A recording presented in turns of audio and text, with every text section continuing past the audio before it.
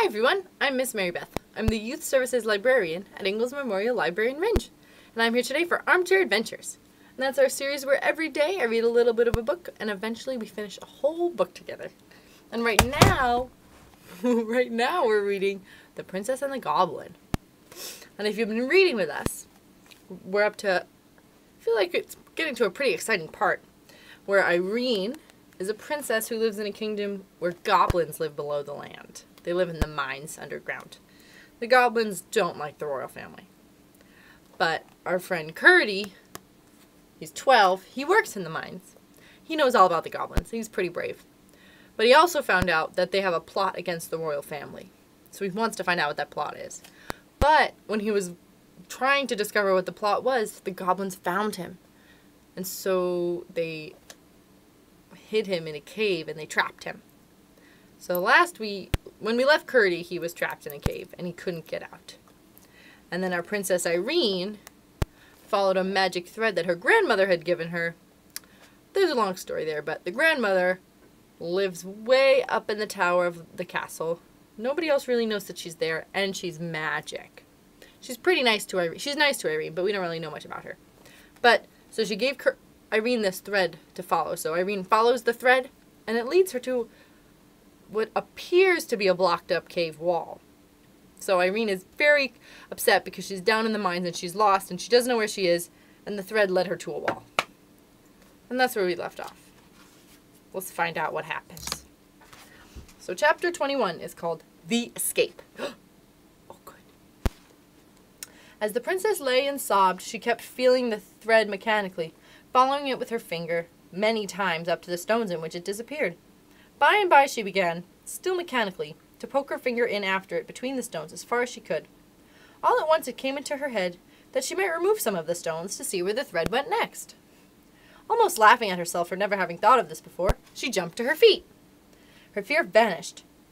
Once more she was certain her grandmother's thread could not have brought her there just to leave her there, and she began to throw away the stones from the top as fast as she could, sometimes 2 or 3 at a handful, sometimes taking both hands to lift one.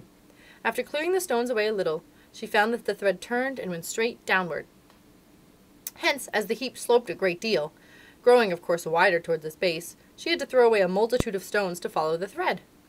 After going straight down for a little way, it turned first sideways in one direction, then sideways in another, and then shot at various angles, hither and thither inside the heap, so that she began to be afraid that to clear the thread she must move the whole huge gathering of stones. She was dismayed at the very idea, but, losing no time, she set to work with a will, and with aching back and bleeding fingers and hands, she worked on, sustained by the pleasure of seeing the heap slowly diminish and begin to show itself on the opposite side of the fire.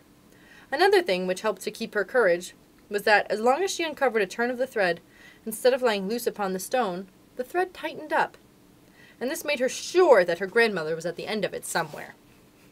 She had gotten about halfway down when she started, and nearly fell with affright. Close to her ears, as it seemed, a voice broke out singing, "Jabber, bother, smash! You'll have it all in a crash! Jabber, bother, smash! You'll be the worst of the pother! Jabber, bother, jabber!" Here Curdy stopped. It's Curdy. He stopped either because he could not find a rhyme to the word jabber, or because he remembered, what he had forgotten when he woke up at the sound of Irene's labors, that his plan was to make the goblins think he was getting weak. But he had uttered enough to let Irene know who he was. "It's Curdy!" she cried joyfully. "Hush!" came Curdy's voice again from somewhere.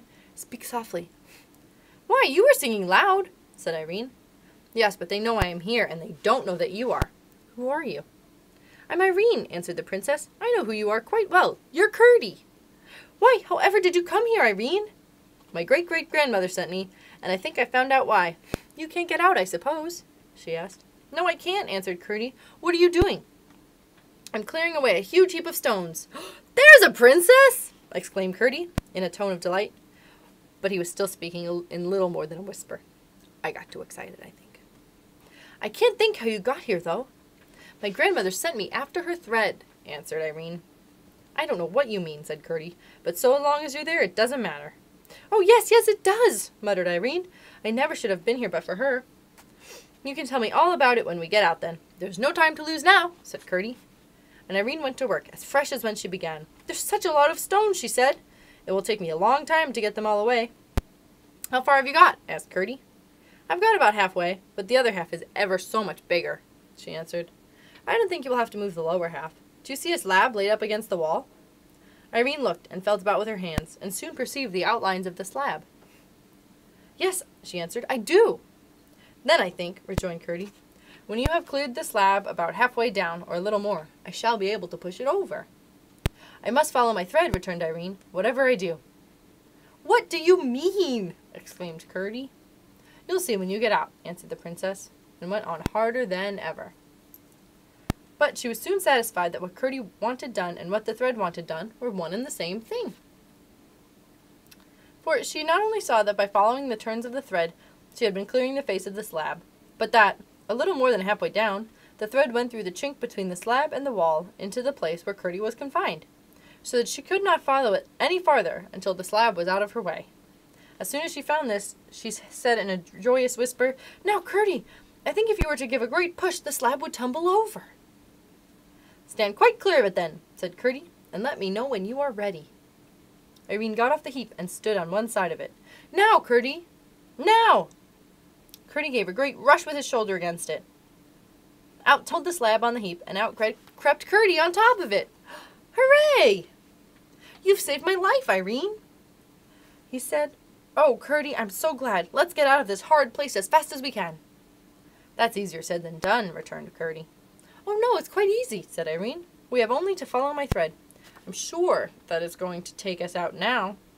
She had already begun to follow it over the fallen slab into the hole, while Gertie was searching the floor of the cavern for his pickaxe. "Here it is," he cried. "No, it is not," he added, in a disappointed tone. "What can it be, then? I declare it's a torch." "That is jolly!" It's almost better than my pickaxe." "Much better if it weren't for these stone shoes," he went on, as he lighted the torch by blowing the last embers of the expiring fire. When Gertie looked up, with the lighted torch casting a glare around into the great darkness of the cavern, he caught sight of Irene disappearing into the hole out of which he himself had just come. "What are you going in there for?" he cried. "That's not the way out. That's where I couldn't get out." "I know that," whispered Irene, "but this is the way my thread goes, and I must follow it." "What nonsense the child talks," said Gertie to himself. "I must follow her, though, and see that she comes to no harm. She will soon find that she can't get out that way, and then she will come with me." So Gertie crept over the slab once more into the hole with his torch in his hand. When he looked about in the hole, he couldn't see her anywhere. And now he discovered that, although the hole was narrow, it was much longer than he had supposed, for in one direction the roof came down very low, and the hole went off in a narrow passage, of which he could not see the end. The princess must have crept in there. He got on his knees in one hand, and holding the torch with the other, he crept after her. The hole twisted about, in some parts so low that he could hardly get through, and in others so high that he could not see the roof. But everywhere it was narrow, far too narrow for a goblin to get through, and so I presume they never thought that Gertie might. He was beginning to feel very uncomfortable, lest something should have befallen the princess, when he heard her voice almost close to his ear, whispering, "Aren't you coming, Gertie?" And when he turned the next corner, she stood there waiting for him. "I knew you couldn't go wrong in that narrow hole, but now you must keep by me, for here is a great wide place," she said. "I can't understand it," said Gertie, half to himself, half to Irene. "Never mind," she said. "Wait till we get out." Gertie, utterly astonished that she had already got so far, and by a path he had known nothing of, thought it better to let her do as she pleased. "At all events," he said again to himself, "I know nothing about the way, minor as I am, and she seems to think she knows something about it, though how she could passes my comprehension. So, she's just as likely to find her way out as I am, and as she insists on taking the lead, I must follow. We can't be much worse off than we are now, anyhow." Reasoning thus, Gertie followed her a few steps, and he came out in another great cavern, across which Irene walked in a straight line, as confidently as if she knew every step of the way. Gertie went on after her, flashing his torch about, and trying to see something of what lay around him. Suddenly he started back a pace, as the light fell upon something close by which Irene was passing. It was a platform of rock raised a few feet from the floor, and covered with sheepskins, upon which lay two horrible figures asleep, at once recognized by Gertie as the king and queen of the goblins. He lowered his torch instantly, lest the light should awake them, and as he did so it flashed upon his pickaxe, lying by the side of the queen, whose hand lay close by the handle of it. The queen stole his pickaxe. "Stop one moment," he whispered. "Hold my torch, and don't let the light go on their faces." Irene shuddered when she saw the frightful creatures, whom she had passed without observing them, but she did as he requested, and turning her back, she held the torch low in front of her. Curdie drew his pickaxe carefully away, and as he did so he spied one of her feet, projecting from under the skins. The great clumsy granite shoe, exposed thus to his hand, was a temptation not to be resisted. He laid hold of it, and with cautious efforts pulled the shoe off. The moment he succeeded, he saw to his astonishment that what he had sung in ignorance, to annoy the queen, was actually true. She had 6 horrible toes. Overjoyed at his success, and seeing by the huge bump in the sheepskins where the other foot was, he proceeded to lift them gently, for, if he could only succeed in carrying away the other shoe as well, he would be no more afraid of the goblins than of so many flies. But as he pulled at the second shoe, the queen gave a growl and sat up in bed. The same instant the king awoke also and sat up beside her. "Run, Irene!" cried Curdie, for though he was not now in the least afraid for himself, he was for the princess. Irene looked once around, saw the fearful creatures awake, and like the wise princess she was, dashed the torch on the ground and extinguished it, crying out, "Here, Curdie, take my hand!" He darted to her side, forgetting neither the queen's shoe nor his pickaxe, and caught hold of her hand as she sped fearlessly where her thread guided her. They heard the queen give a great bellow, but they had a good start, for it would be some time before they could get torches lighted to pursue them. Just as they thought they saw a gleam behind them, the thread brought them to a very narrow opening, through which Irene crept easily, and Curdie crept with difficulty. "Now," said Curdie, "I think we shall be safe." "Of course we shall," returned Irene. "Why do you think so?" asked Curdie. "Because my grandmother is taking care of us," answered Irene. "That's all nonsense," said Curdie. "I don't know what you mean." "Then if you don't know what I mean, what right have you to call it nonsense?" asked the princess, a little offended. "I beg your pardon, Irene," said Curdie. "I did not mean to vex you." "Of course not," returned the princess. "But why do you think we shall be safe?" "Because the king and queen are far too stout to get through that hole." "There might be ways around," said the princess. "I'm sure there might. We're not out of it yet," acknowledged Curdie. "What do you mean by the king and queen?" asked the princess. "I would never call such creatures as those a king and queen." "Their own people do, though," answered Curdie. The princess asked more questions, and Curdie, as they walked leisurely around, gave her a full account not only of the character and habits of the goblins, so far as he knew them, but of his own adventures with them, beginning from the very night after that in which he met her and Ludi upon the mountain. When he had finished, he begged Irene to show him how it was that she had come to his rescue. So Irene too had to tell a long story, which she did in a rather roundabout manner, interrupted by many questions concerning things she had not explained. But her tale, as he did not believe more than half of it, left everything as unaccountable to him as before, and he was nearly as much perplexed as to what he must think of the princess. He could not believe that she was deliberately telling stories, and the only conclusion he could come to was that Ludi had been playing the child tricks, intervening no end of lies to frighten her for her own purposes. "But however did Ludi come to let you into the mountains alone?" he asked. "Ludi knows nothing about it," answered Irene. "I left her fast asleep. At least I think so. I hope my grandmother won't let her get into trouble, for it wasn't her fault at all, as my grandmother very well knows." "But how did you find your way to me?" persisted Curdie. "I told you already," answered Irene, "by keeping my finger upon my grandmother's thread, as I am doing now." "You don't mean you've got the thread there?" asked Curdie. "Of course I do. I have told you so 10 times already. I have hardly, except when I was removing the stones, taken my finger off of it. There," she added, guiding Curdie's hand to the thread. "You feel it yourself, don't you?" "I feel nothing at all," replied Curdie. "Then what can be the matter with your finger? I feel it perfectly. To be sure, it is very thin, and in the sunlight looks just like the thread of a spider, though there are many of them twisted together to make it. But for all that, I can't think why you shouldn't feel it as well as I do." Curdie was too polite to say he did not believe there was any thread there at all. What he did say was, "Well, I can make nothing of it." "I can, though," answered Irene, "and you must be glad of that, for it will do for both of us." "We're not out yet," said Curdie. "We soon shall be," returned Irene confidently. And now the thread went downwards, and led Irene's hand into a hole in the floor of the cavern, whence came the sound of running water which they had been hearing for some time. "It goes into the ground now, Curdie," she said, stopping. He had been listening to another sound, which his practiced ear had caught long ago, which had also been growing louder, It was the noise the goblin miners made at their work, and they seemed to be at no great distance now. Irene heard it the moment she stopped. "What is that noise?" she asked. "Do you know, Curdie?" "Yes, it is the goblins digging and burrowing," he answered. "And you don't know what they do it for?" "No," he answered. "I haven't the least idea." "Would you like to see them?" he asked, wishing to have another try after their secret. "If my thread took me there, I shouldn't mind so much. But I don't want to go see them, and I can't leave my thread.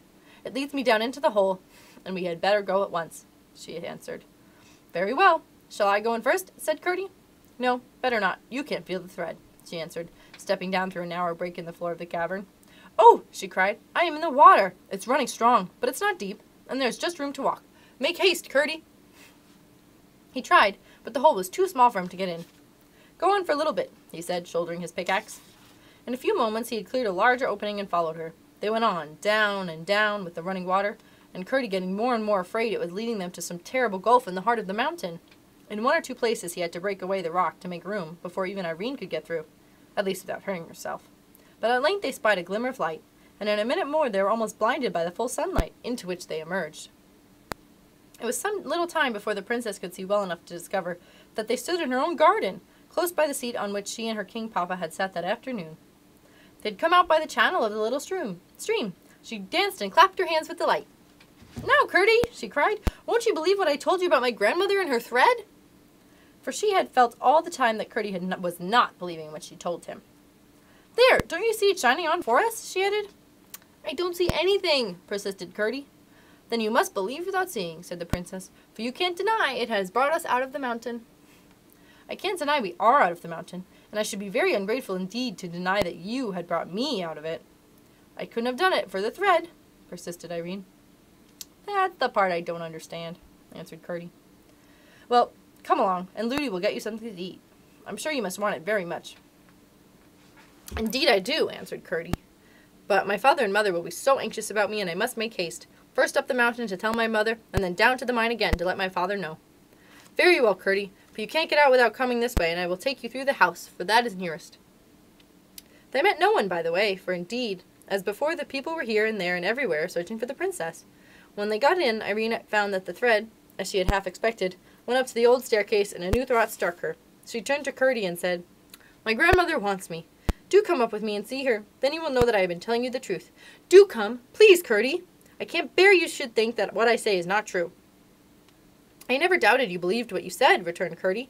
"I only thought you had some fancy in your head that was not correct." "But do come, dear Curdie." The little miner could not withstand this appeal, and though he felt shy in what seemed to him a great huge house, he yielded, and he followed her up the stairs. And that is the end of chapter 21. So join me tomorrow to find out what happens when Curdie meets the great-great-grandmother. Thanks for reading with me. Have a fun day.